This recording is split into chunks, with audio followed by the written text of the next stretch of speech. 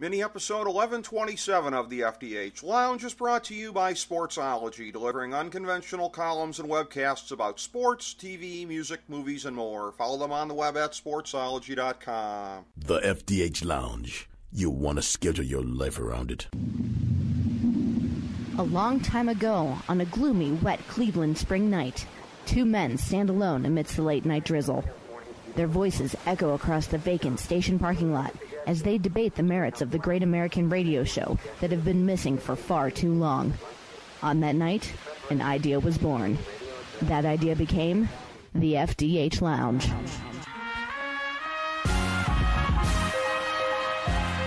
Welcome to the FDH Lounge. Welcome to mini-episode 1127 of the FDH Lounge. This is FDH Managing Partner Rick Morris here with our spoiler-free review of the 2007 one-season HBO cult classic John from Cincinnati. Here's our top 5 things to know about this program. Number 5, it's one of the most cursed and or overlooked shows in modern TV history. With the pilot airing immediately after the infamous Sopranos finale that left the nation speechless, people weren't exactly focused on the show that came next, and it just so happened that the pilot really demanded the focus of viewers. It's a non-linear and challenging show with a lot of what appear to be spiritual messages, delivered sometimes in confusing fashion. The title character, John Monad, is a mysterious stranger who suddenly appears in the orbit of the Yost family in Imperial Beach, California. They are royalty in the professional surfing world, but have suffered several setbacks, many of their own doing. They have a number of people around them who care for them but are unable to help them pull out of their funk. Moreover, some of them are damaged people and they too benefit from John's presence.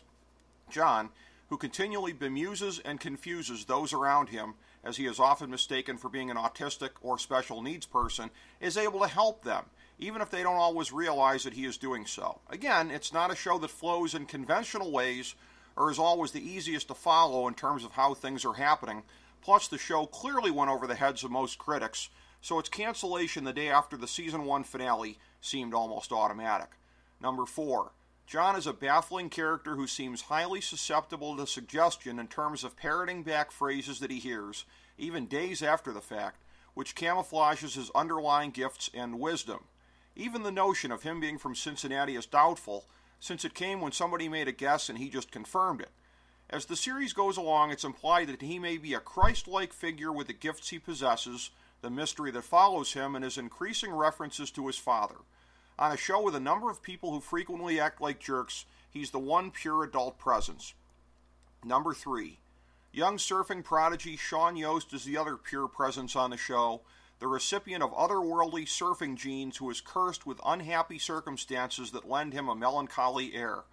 Pretty much every adult on the show is consumed with trying to look out for him, even as those closest to him are the most responsible for contributing to his premature world weariness. His father, Butchie Yost, is a second-generation surfing legend who revolutionized the sport with daring aerial maneuvers before succumbing to heroin addiction. His mother, Tina Blake, was also a drug addict who abandoned Sean for a career in porn. As such, Sean is raised by his grandparents, Mitch and Sissy. Mitch is the patriarch of the family surfing dynasty, but a leg injury left him embittered toward the business and prone to give in to self-indulgent hippie fantasies. He does begin to mysteriously levitate once John comes to town. Sissy is haunted by a terrible mistake that she made that helped destroy Butchie psychologically, and she is compensated by behaving like a difficult shrew in most social situations as a protective shield.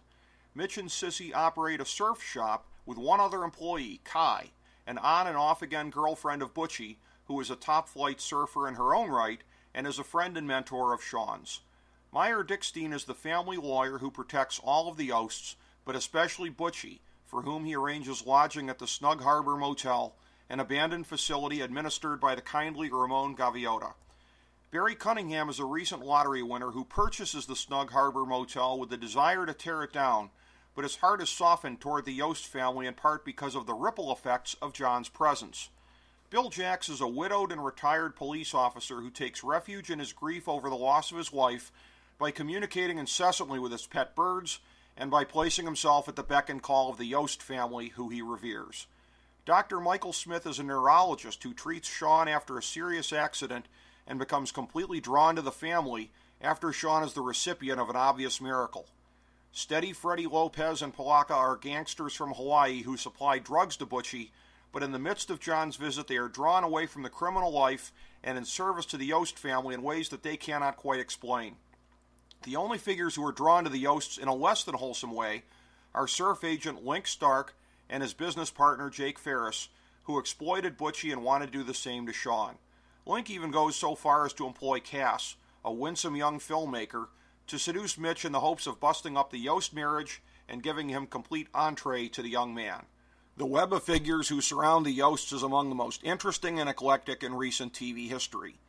Number 2, the cast is absolutely amazing. The lead roles are inhabited by such stars as Bruce Greenwood, Rebecca De Mornay, Brian Van Holt, Luke Perry, Austin Nichols, Ed O'Neill, Keela Kennelly, Grayson Fletcher, Willie Garson, Matt Winston, and Garrett Dillahunt. But wait, there's more. The remaining cast contains the likes of Luis Guzman, Jennifer Grey, Mark Paul Gosselaar, Chandra West, Paul Ben Victor, Stephen Tobolowsky, Dayton Cali, and Jim Beaver. That, ladies and gentlemen, is a murderer's row of a cast.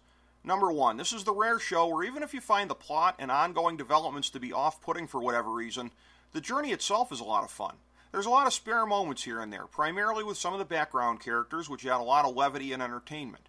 Even if you're confused or underwhelmed by the macro level of what's going on, there's plenty of meaningful and or entertaining light moments at the micro level that are likely to make you miss this show once you've seen it all the way through, and that might very well make you want to watch it again.